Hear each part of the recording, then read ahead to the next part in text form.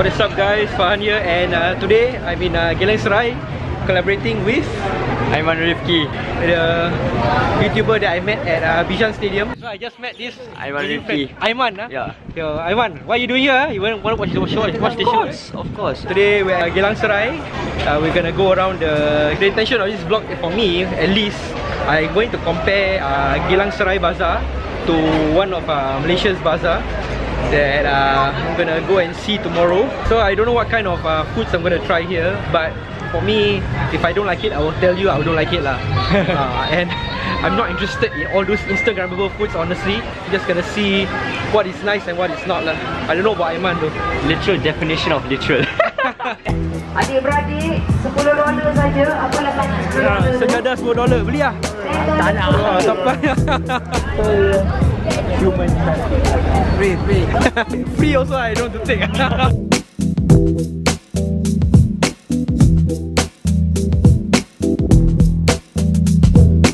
So we are at the new Wisma Geylang Serai, which just opened this year. Definitely things have changed a lot here. This place used to be the Malay village, and past few years the bazaar was a bit bigger.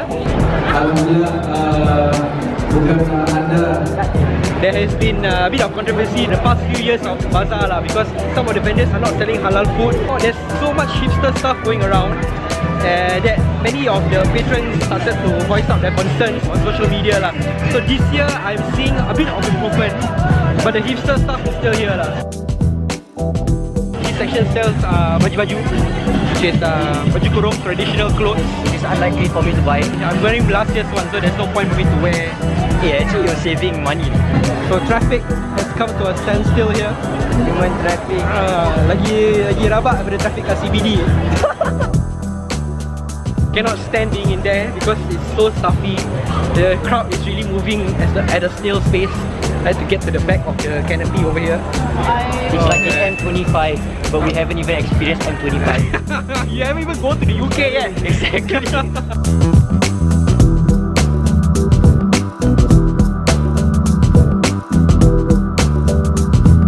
Oh, there is some improvement.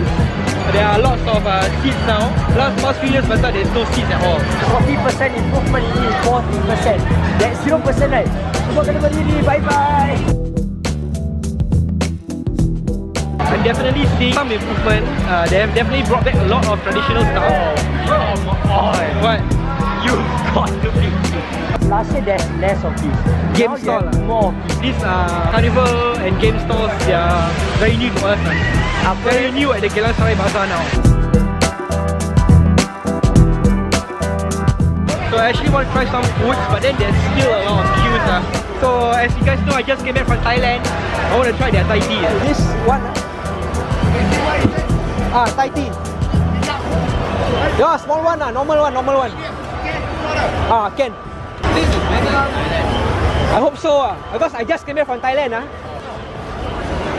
Thanks, I just came back from Thailand last week, and I'm going to review their Thai drink, their Thai iced tea.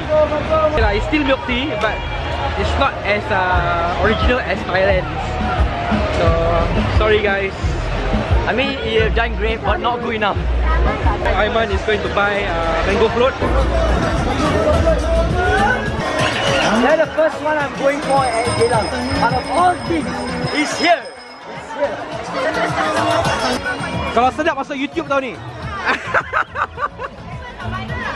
Mesti viral punya. $7 Cool per. For a float. He looks way better than Rukia's floats. Aiman, kau sial lah. Oh, mango float bosku lah. Malu apa bosku? Najib endorse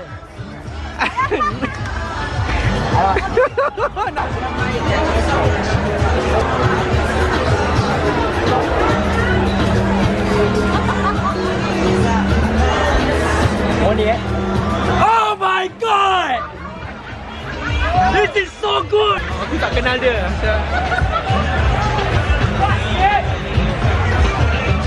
Okay lah, macam mango lah. Okay, terima kasih guys. I have to admit it, that's the best mango float I've ever tasted. Ice blended version, but way better than typical ice blended drinks. Okay lah, to me it's just a mango ice blended lah. Nice, but okay. This the bukake stall that went viral because of the bukake word. People are so dirty-minded. There's lots of food I want to try, but then the queues are really turning me off. Do you know what's this about? Should we try or not? I think we should. So, as promised by the Member of Parliament and Muiz, it's certified halal here. The last few bazaars, there's big controversy whereby some of the stores are not halal. Okay lah, saya ambil ni lah, sate. Sate shabu-shabu.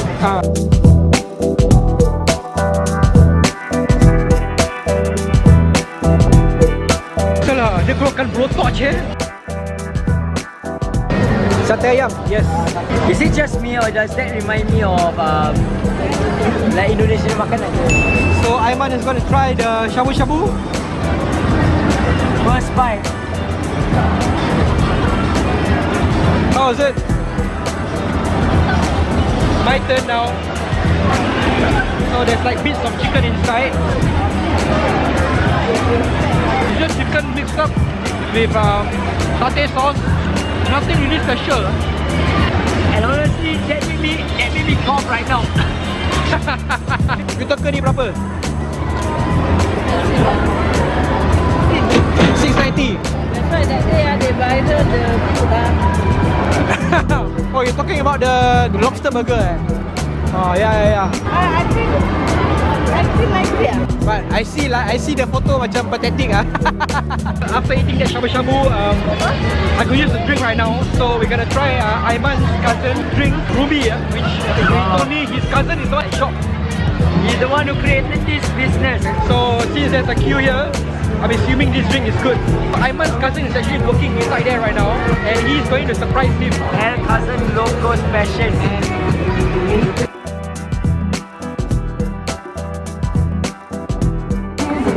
Hi, one macchiato. You're really his cousin. So this is my drink, hazel malt, chocolate Caramel macchiato. Wait, I can't tell which one is caramel, which one is hazelnut.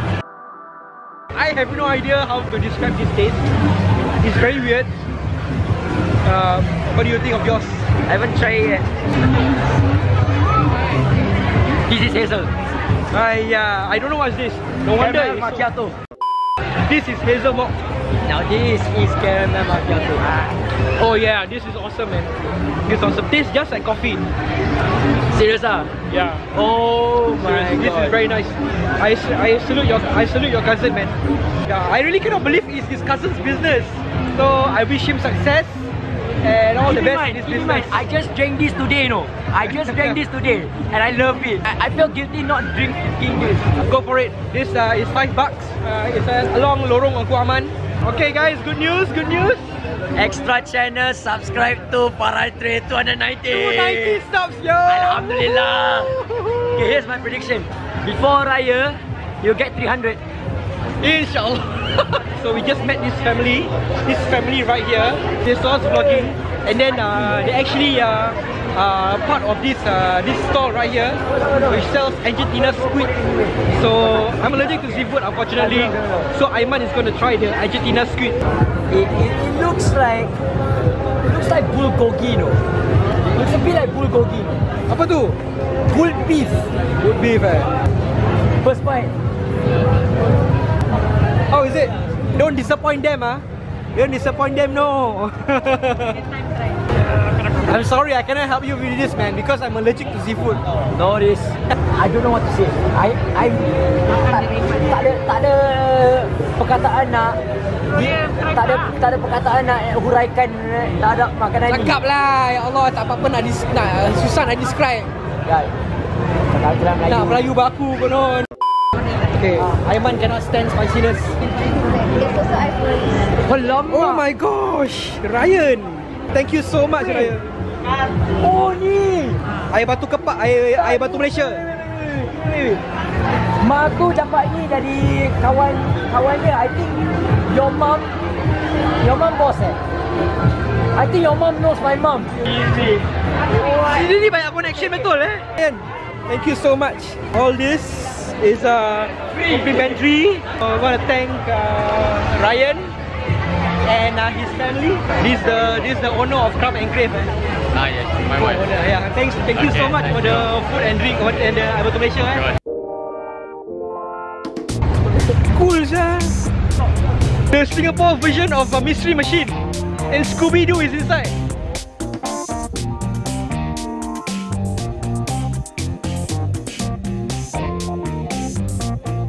Yes, let's leave this place. So hot. We're gonna go into Ashikin complex now and yeah, have a look on how different it is during Ramadan. Ashikin complex during Ramadan. The central atrium area, they sell baju kurung here. Mostly down here sell all the festive clothing, kuih, and first lady is over here. Ashikin complex didn't change ever since I was a kid.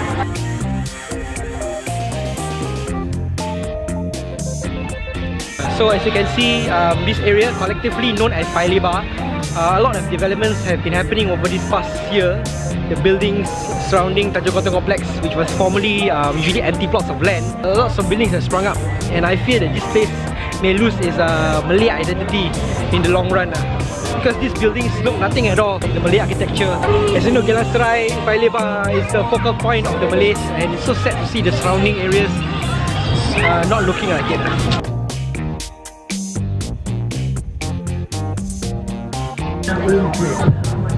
Sampul duit pakai Superman punya ni No more selamat hari raya, just Superman.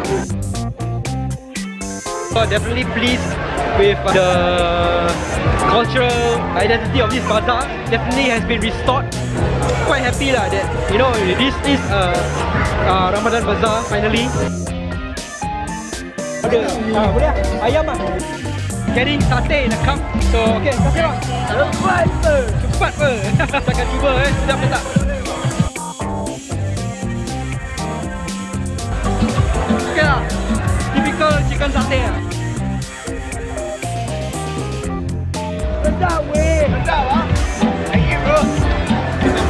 Ni ada flavor apa? Chocolate. Aha. Original. Strawberry. Okay, saya ambil strawberry lah.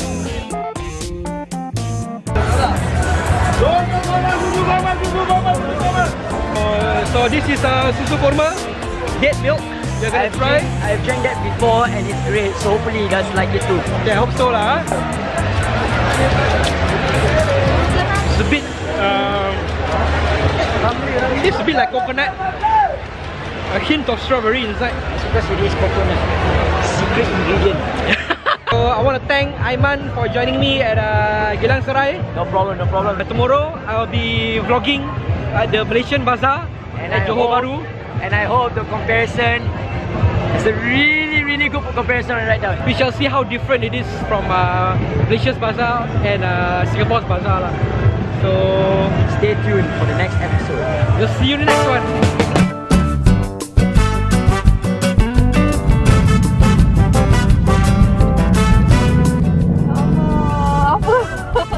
Peranjat sekejap. I pernah kena saman kat sini sebab I parking tepi jalan. Why? Masa tu penuh macam sekarang ni. Lepas tu nak beli baju raya dengan member. Lepas tu parking lah tepi jalan. Ingatkan macam tak kena saman lah sebab semua orang parking kan. Lepas tu kena saman. Satu jerit lah. I think so. Sebab I pun dapat takkan orang tak dapat kot. See, not everything in Malaysia can boleh one. Okay, I'm now in Perling with my good friend Ashikin. Hi. And she's gonna show me. I'm gonna show you. We shall see what they have to offer.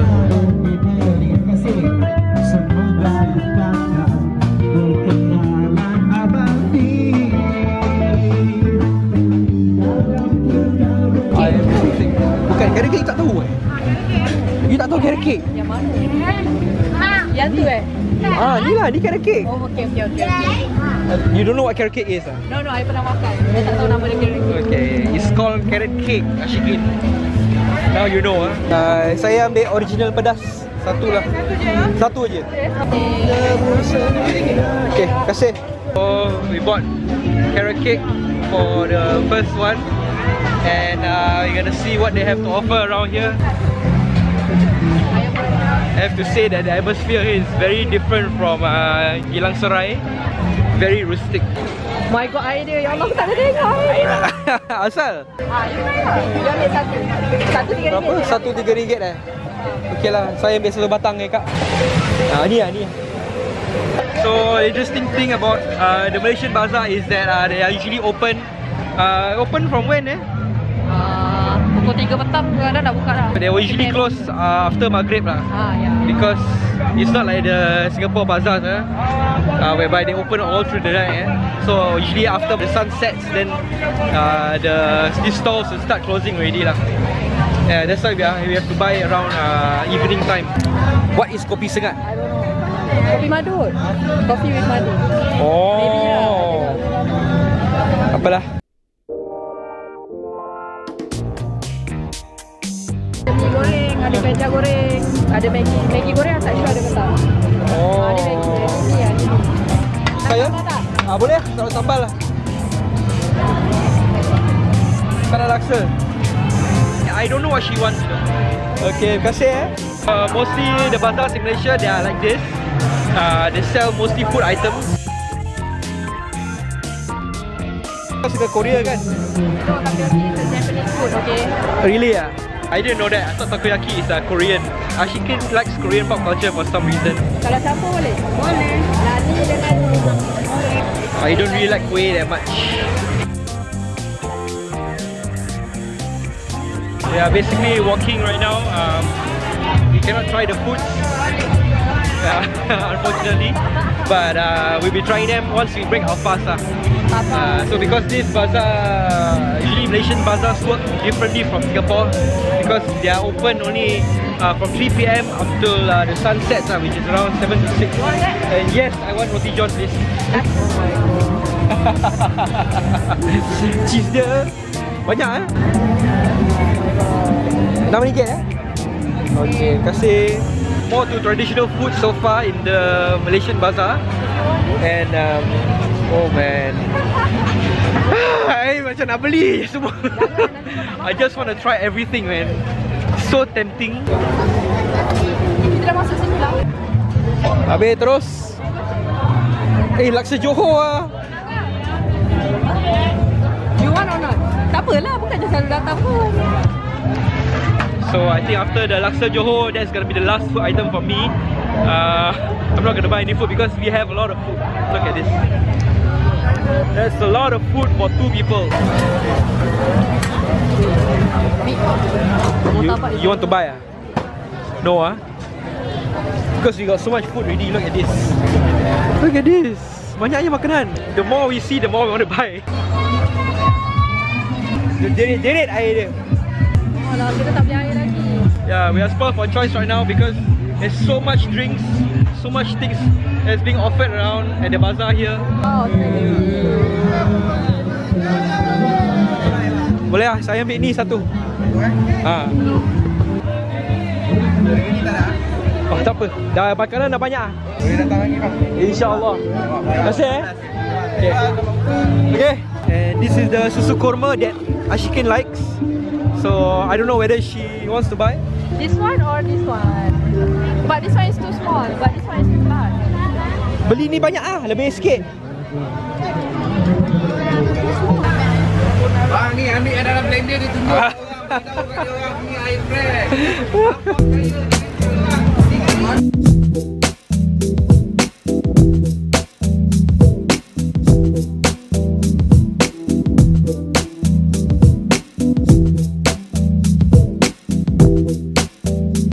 So we'll be breaking our fast at where are we?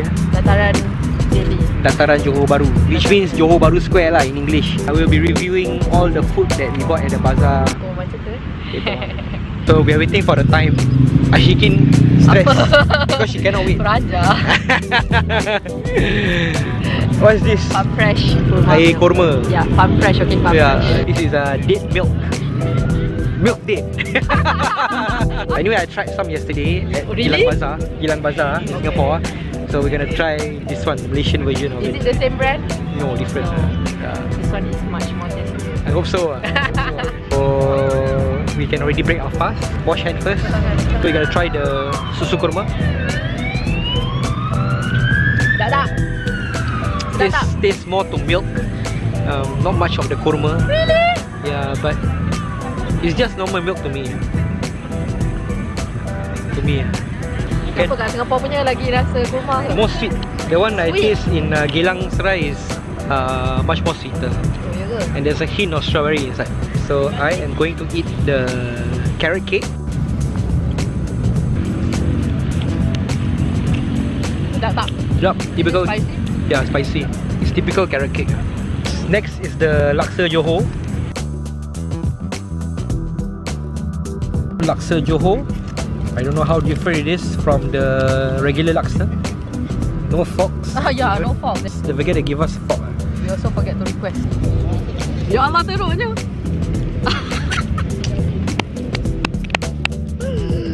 Oh my god, seriously? Ya Allah, struggle gila nak makan ni. It's not sweet lah. It's macam taste very bit sweet salty. Yeah. Yeah, sweet salty. I don't know how you describe that taste. And it's thick, but it's nice. It's very meaty. It's not like any laksa I've ever tasted. Very different from any ordinary laksa. Do you like it? Okay lah, nice lah. Then next is Maggi goreng. Okay lah. Yeah. Ya, asal sedap weh. Typical Maggi goreng. A lot of soy sauce inside. And I think there's little chunks of hot dogs, bean sprouts. So up next is ayam percik. I don't exactly know what it means in English, but it looks great. Chicken on a skewer. Yeah. Is it nice? Yeah. Juicy, tender. Very juicy. Tender? Or not? I only taste the bone. Okay. Yeah. Pedas tak? Bad lah. No, it's not spicy. Sweet and sour, sweet sauce. Sweet barbecue sauce. Maybe they use honey also. Yeah, maybe there's honey inside. Okay, so up next is roti john. Roti john ayam pasal ada cheese, nachos, whatsoever. I Yes. don't know. Dia tak belah kan So macam Yeah, dia tak so belah. alamak. Yeah, they never cut for us. How we gonna? Really ya? Muka saya dah cut. Yeah.